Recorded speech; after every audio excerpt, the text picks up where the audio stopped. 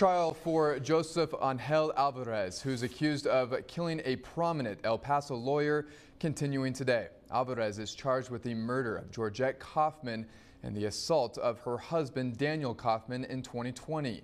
A detective and an FBI agent testifying on the second day of the trial today on how they connected Alvarez to the murder by investigating his phone usage.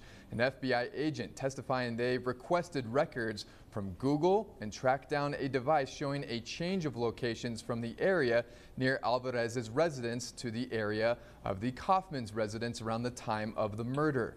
Alvarez was arrested almost a year after the incident. The trial continues tomorrow.